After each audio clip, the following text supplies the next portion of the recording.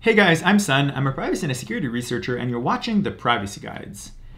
Whew, I haven't created an episode in such a long time, so I kind of want to give you guys a status update first. I'll go through that really quickly, and then I'm going to dive into today's episode, which is about why I don't use or trust Google Drive, Dropbox, or the like for my backups, and how we can go about backing up data to the cloud privately.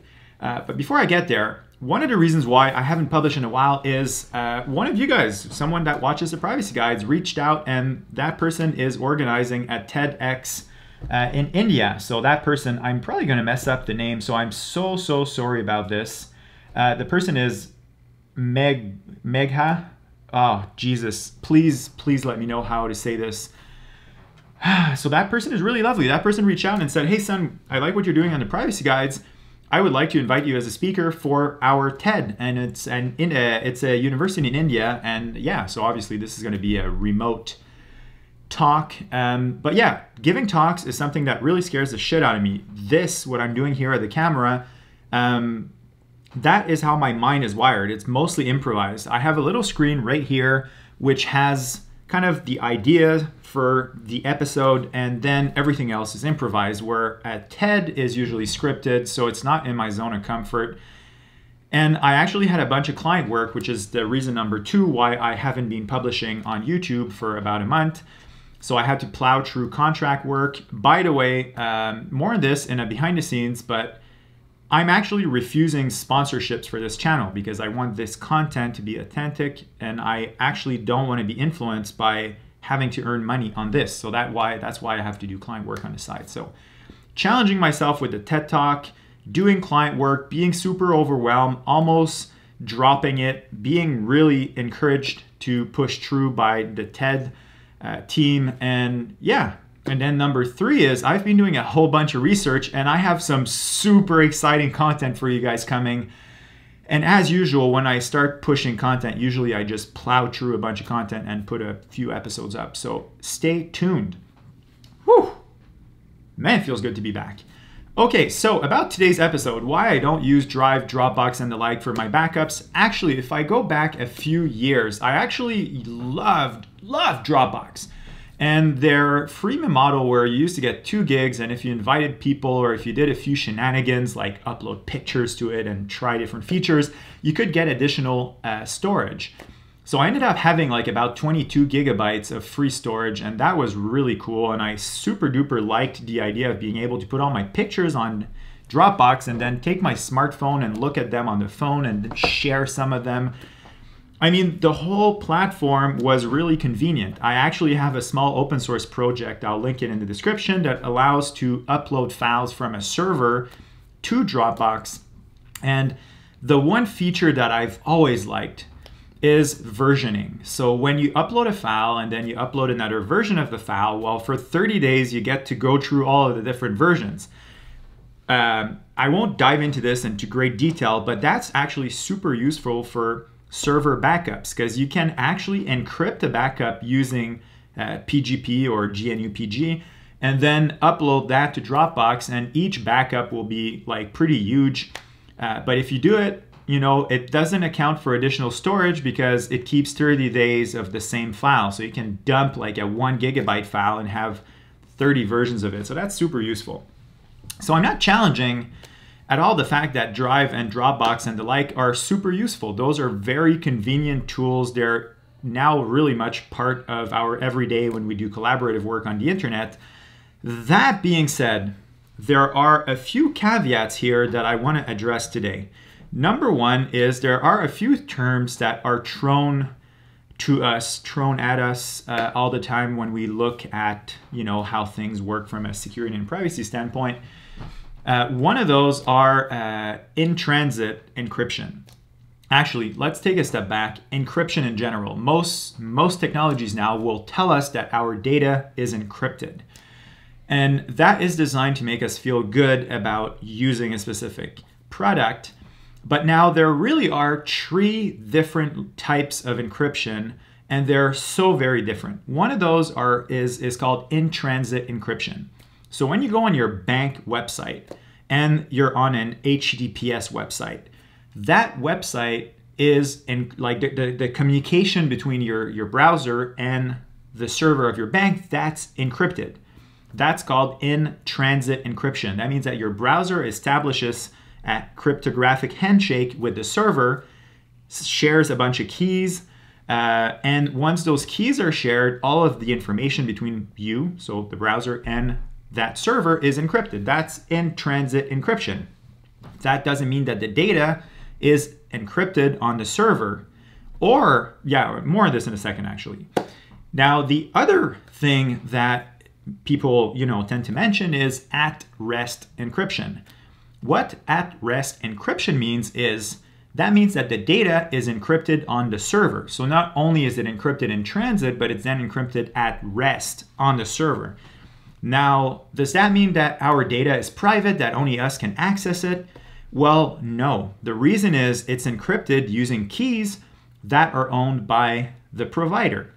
The reason why they do this is because they want to mitigate data exfiltration. They don't want a hacker or a rogue employee to be able to, take a hard drive and then sell it on the black market or stuff like this. So they're essentially protecting their own infrastructure, and that's really it's something that operates at the security level. It makes it secure. Like, I'm not challenging the fact that, Drive or Dropbox are secure. I'm pretty sure they are secure, but are they private? No, because the provider has keys to the file. So when we upload all of this very, personal stuff, all those files that we used to have on external hard drives and on our computers, when we upload those to the cloud, it's essentially like if we're putting them there at the provider, and that provider can actually access the data. Now, they probably won't. They probably have a whole bunch of governance systems into place, but they can. And that's something that I'm really uncomfortable with. And that brings me to the last one, which is called end-to-end encryption.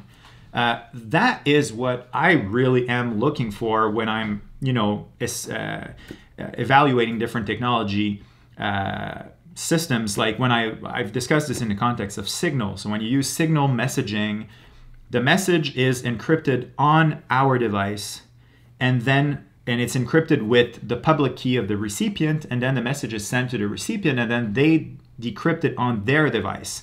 End-to-end encryption. Now, the same logic could apply to cloud, storage. A file can be encrypted on our devices and then stored on the cloud, encrypted. And by the way, that will also benefit, if it's well implemented, from in-transit and at-rest encryption. But that means that the provider is providing infrastructure to store files, but they're not providing it in a way that allows them to see what we're uploading. Now, that is really what gets me excited. And that, in the context of sharing files, it makes things much harder. So when you're sharing things, both parties have to have access to the encryption key so that they can then decrypt it. That means something that is kind of unfortunate. It means that doing real-time collaborative tech that would be end-to-end encrypted is extremely challenging, and that's probably why there is very little of that or none. I know that there are a few enterprise providers that have like Dropbox equivalents that support end-to-end encryption and file sharing. More on that perhaps in a future episode. But yeah, back to today's episode. There is one really simple test that you guys can do if you're questioning if something, like if a cloud file storage provider supports end-to-end or not. If it's possible to access the files and preview them in the browser, as you probably do all the time on Dropbox or Drive, well, that means that it's not end-to-end encrypted. A browser is just not capable of efficiently decrypting files. The reason why it works in the context of Proton Mail, for instance, so in the context of mail, is that Proton Mail is able to decipher information using OpenPGP in the browser. Now, to be quite honest, I have never tried decrypting an attachment in Proton Mail. And that's something that I should have researched before creating this episode. Damn it. But anyways, the idea is there. You just can't decrypt huge amounts of information in the browser. Perhaps it's possible using OpenPGP, but that's like a whole other story. The thing is, most providers that do support end-to-end file storage in the cloud will only allow accessing the information from an actual computer or like a native app running on Mac or running on, iOS or equivalent Windows, Android, blah, blah, blah. Now, the other problem with end-to-end encryption is it's a legal problem. It's what happens if a user forgets his or her password, and that happens all the time. Well, if the data is actually encrypted on the server using, a key derived from the password of the user, if the user forgets his password, well, he or she will never be able to access the information again. So I'm guessing that that's something that huge providers such as Google or Dropbox are pretty worried about. They don't want users to kind of sue them because they lost access to their data or stuff like this. Okay, looking at my notes to make sure I don't forget something. Jesus. So all of this said, Dropbox and Drive and alike do not support end-to-end encryption. They're often marketed as secure. They are often marketed as the data is encrypted. Well, it's encrypted, but it's not encrypted in a way that makes it private. It's encrypted in a way that makes it secure. So there's a huge difference between private and secure. And that being said, there are options. So I have an episode that is all ready to go that I will be sharing in the near future on how to use Borg to do backups to a server that we control. It's a way of self-hosting our own server version of Borg so that we can then back up files from our Macs to Borg using something called deduplication.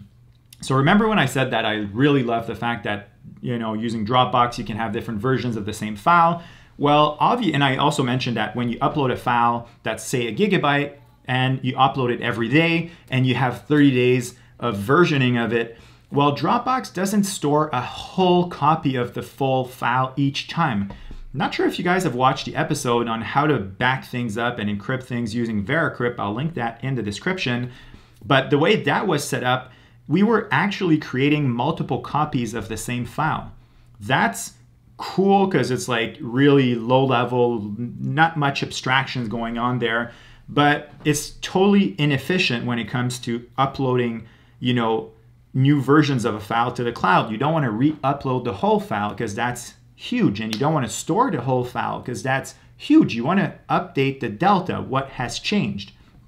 And if something that has changed, say you have twice the same file in two separate folders, well, you don't want to re-upload the whole file twice. You want to have one copy of the file and then have some abstraction that says that it's present in two different paths. That is what we call deduplication. And Borg Backup supports deduplication. It supports end-to-end encryption, and it's a pretty awesome open source project. So I have a great episode coming your way really shortly, but I just wanted to kind of give you guys a bit of context of why all of this matters, why using something like Borg matters, why we do have to trade a little bit of convenience. And maybe I'll get to actually discussing about, discussing cloud providers that allow users to share files amongst them. That's something that I've been asked many times. That's something that's super useful when we use this in the context of a company, for instance. But more on that in the future. If you have ideas, by the way, please drop them in the comments.